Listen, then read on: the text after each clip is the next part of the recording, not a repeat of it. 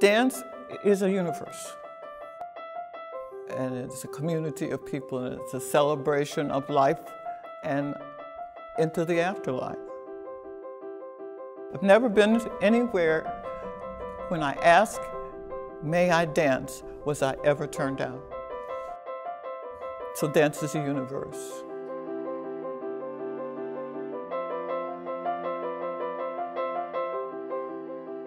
Hello everybody, and welcome to A Conversation With.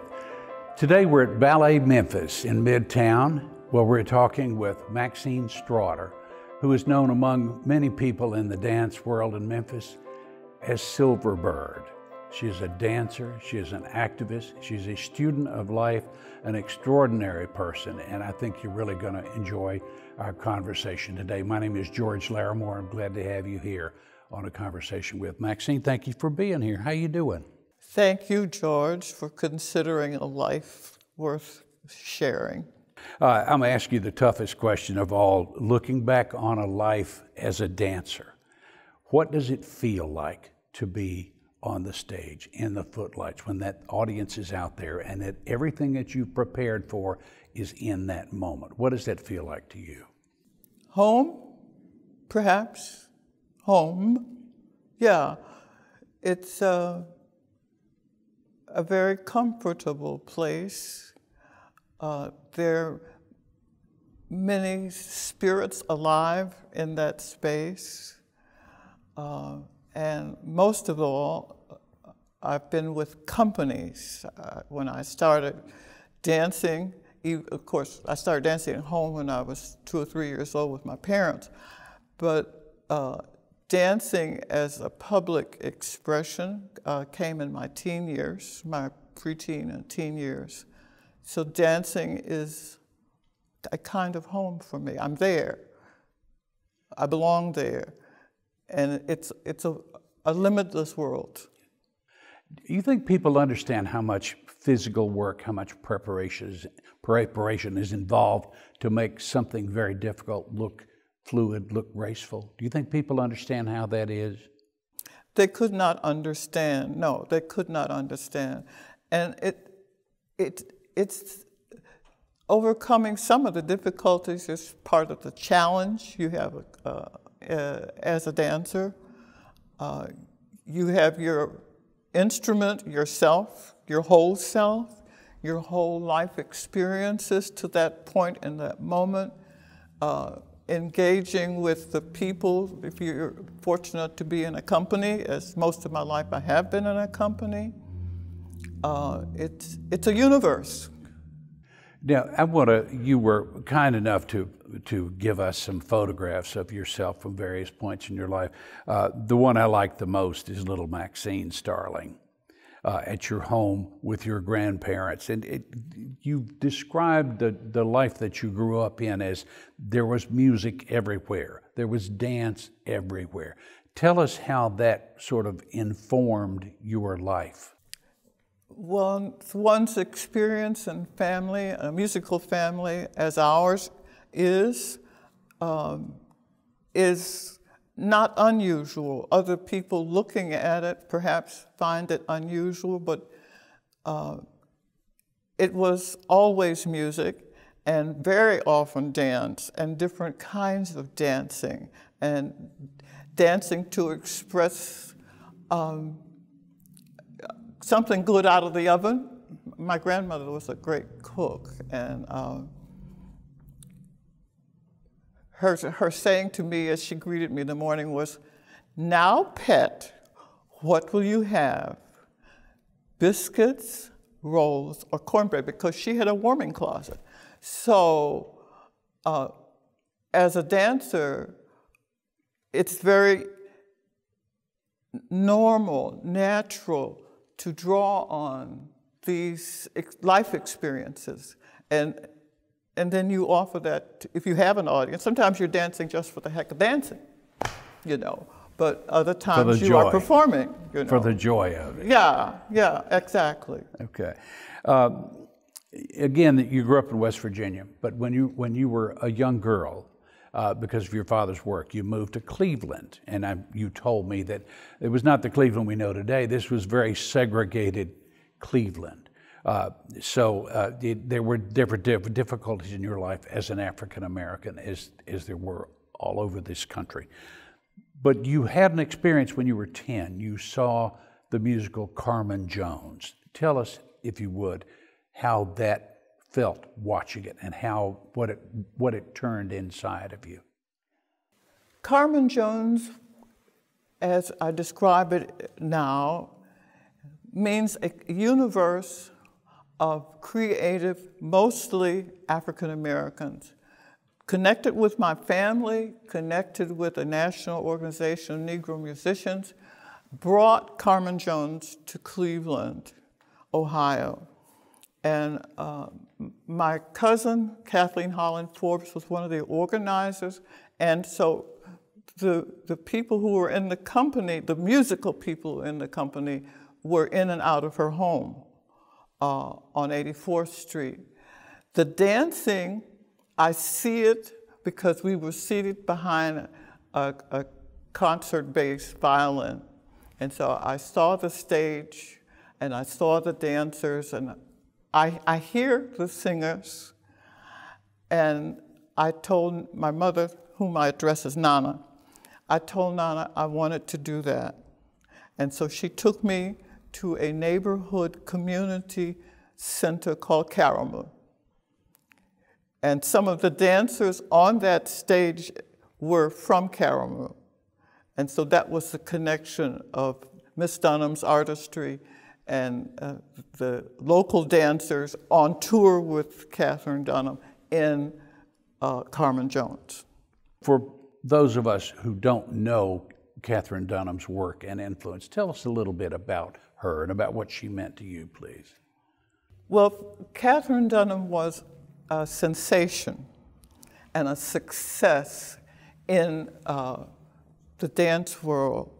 And she's also an anthropologist from the University of Chicago with Boaz, and her research that interested me was the Haitian research. And so seeing the dancers in Carmen Jones, reading about Miss Dunham as a young person, and knowing the import she had in the dance world in film, traveling mostly Europe.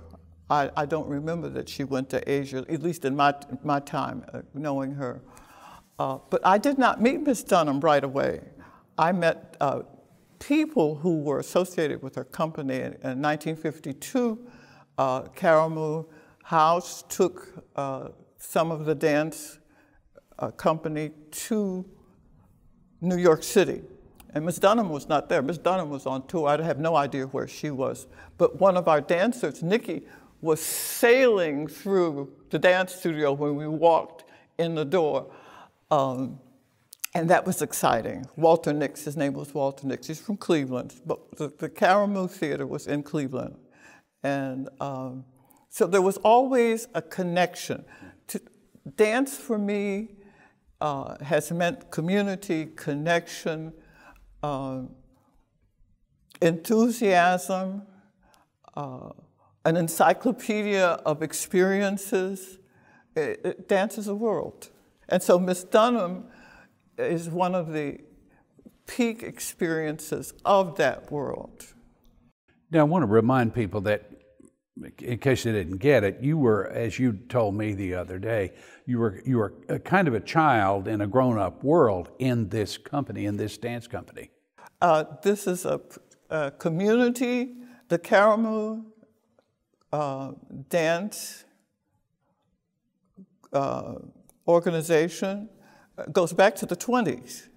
And I enter as a high school student about 16. So everyone in the company was in their 20s or older. And because Karamu came about in the 20s and in a neighborhood that was immigrant, not African American. When it moved up to the 80s on 89th Street, then it was centered in the African American community. And we drew from people all over the town. And in my high school, as a guide, one of the things I did at Karamu besides dance was a tour guide. One year, I toured people from 52 different countries. And you went with Karamu to Haiti. Yes, that's very important to me. Even before I met Miss Dunham, I was at one of the sites where she is most known for her research, and some of the dance that she performed and taught is based in Haiti and in Haitian ritual. And I think I must have been about 18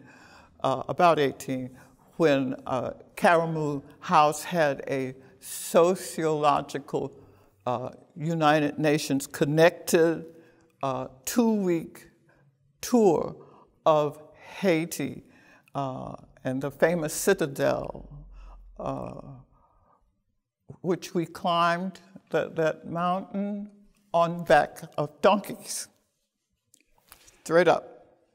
Yes, so then I was able to read about Miss Dunham's research and the importance of the various rituals and the symbolism, and visit a temple, a religious space, an outside space called a hugan, and to meet the priests and priestesses there and have a background so that when I eventually met Miss Dunham in the 70s, I was very familiar with her work, her persona.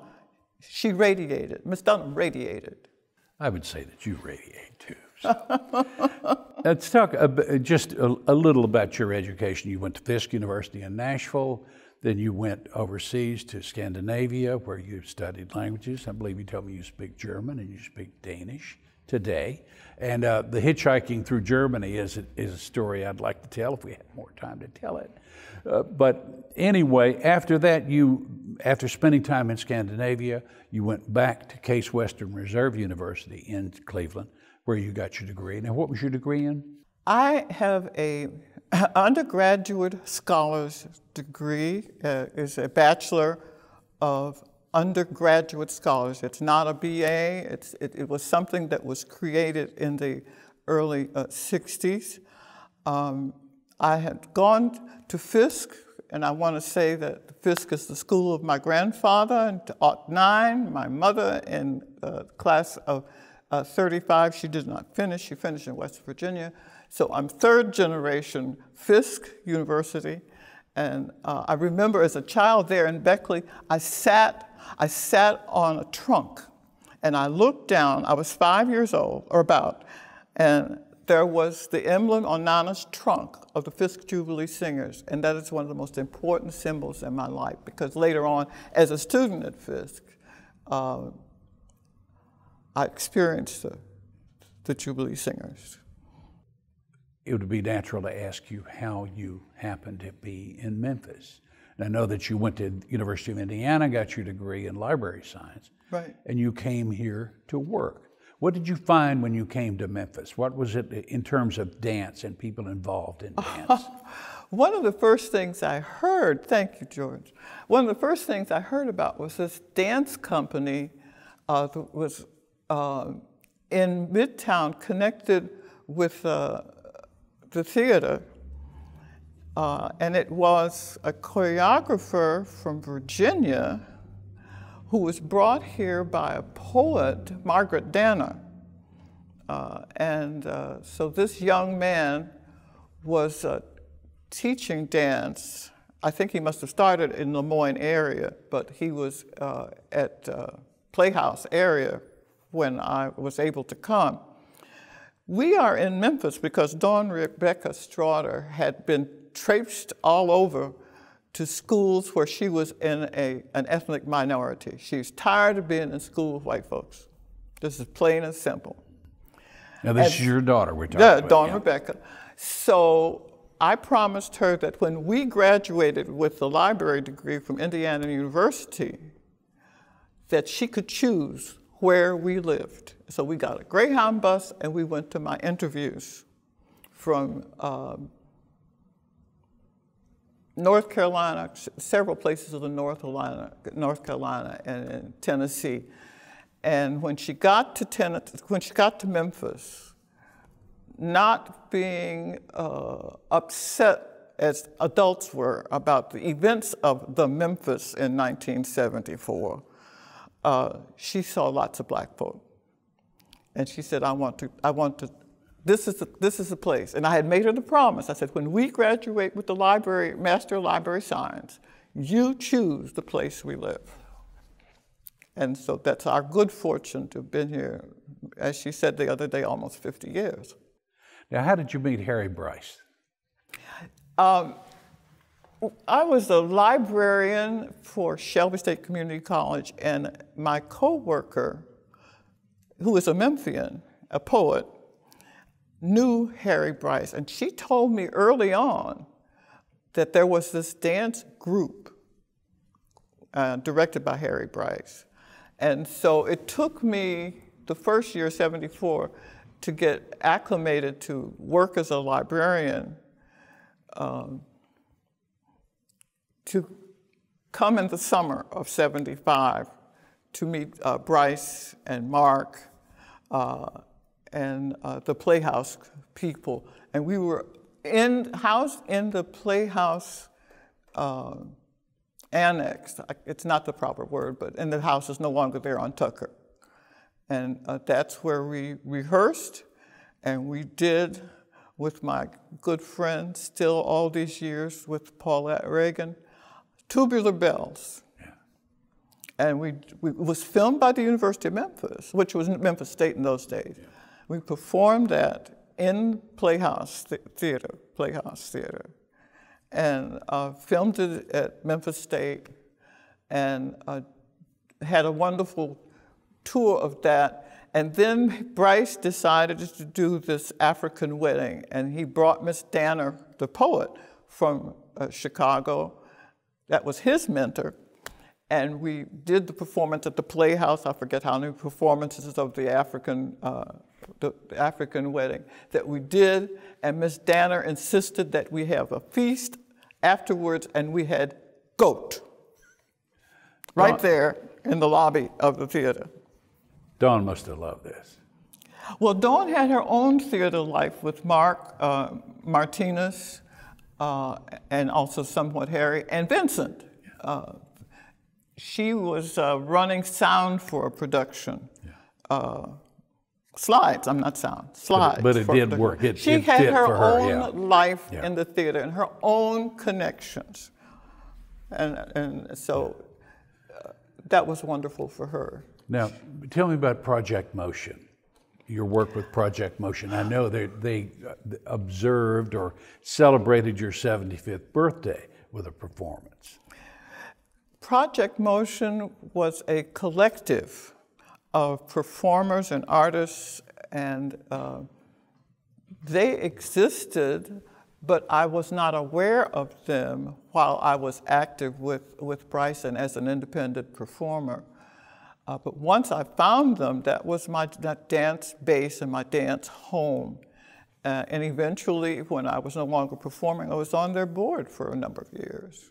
So they're innovative, young, mostly young, college. I was introduced to Project Motion through Holly Lau, my professor, who was then later my lead professor on my thesis for the University of Memphis, my second master's. Talking about 75 rotations, the observance of your 75th birthday, you produced this program for Project Motion and performed as well, right?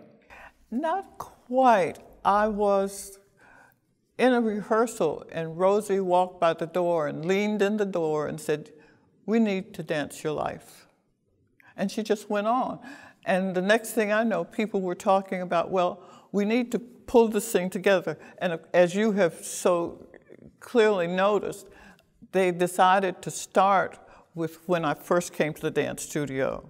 And that was the kind of mythology. We thought that Jose Limon was coming from New York. It ended up being Charles Weidman. These are all foundation of modern dance people, which served for the Project Motion as their part of their basis because they were doing Humphrey Weidman and Limon Technique. And these were people that I had met as a teenager. Yeah. So it connects the teenage Maxine with the 80-year-old Maxine. And they were very generous to perform the things that I told them right on down to the present day with Project Motion itself, and the fact that they invited me to perform here in Memphis with them. Now, to rewind just a little bit, and to use an expression that you've spoken when you and I were talking, you talk about how dance connects. There are photographs of you in the commercial appeal, in which they refer to you as an apostle of dance. There's a piece about you in the religion section of the commercial appeal, because you'd been going out and performing at churches or in getting people in churches in Memphis involved through dance. Tell me how that worked and how that felt for you. After the Bryce Company ceased to perform as a unit, I went back to something that I had learned at Karamu, which was liturgical dance, which is ritual and religion and dance, which of course led me to the Dr. Brewster experience and the Smithsonian, the choreography for that. But to address Project Motion, these were young people, nifty college-age kids, and all aspects of production of dance. And they welcomed me. So I got to perform with Holly Lau and Wayne Marshall Smith, and in workshops and in classes. That became my dance performing home in Memphis. I don't want to use this term, but I know someone's bound to have used it with you. You don't act your age. You're still involved in classes at the university. You're learning Spanish, I believe you told me the other day. You're teaching Tai Chi classes. Tell me about age. Tell me what you think about it. Well, again, you go back to Granny Beck. My mother's mother was born in 1867 in Ontario. And she held me on her lap, and she held Dawn Rebecca, my daughter, on her lap the year before she died in '64. So she lived to be 97. My mother, who came with us to Memphis, lived to be 96. So longevity on that side of our family is normal. It's age. Yeah, the bones ache, the muscles are not what they used to be, but I'm fortunate to have relatively good health, and being a dancer is invigorating, and when I'm not performing, I was fortunate to be guided to Tai Chi, so I'm a part of the Tai Chi for Health World Community. And that is a nurturing community of people and concepts. So age, yes, I suppose we look forward in this year to my 84th birthday. Don't you celebrate one in April too? I have a birthday in April, yes. You're 16. Yeah. The funny thing about the April 30th birthday is it ties into our experience with opera.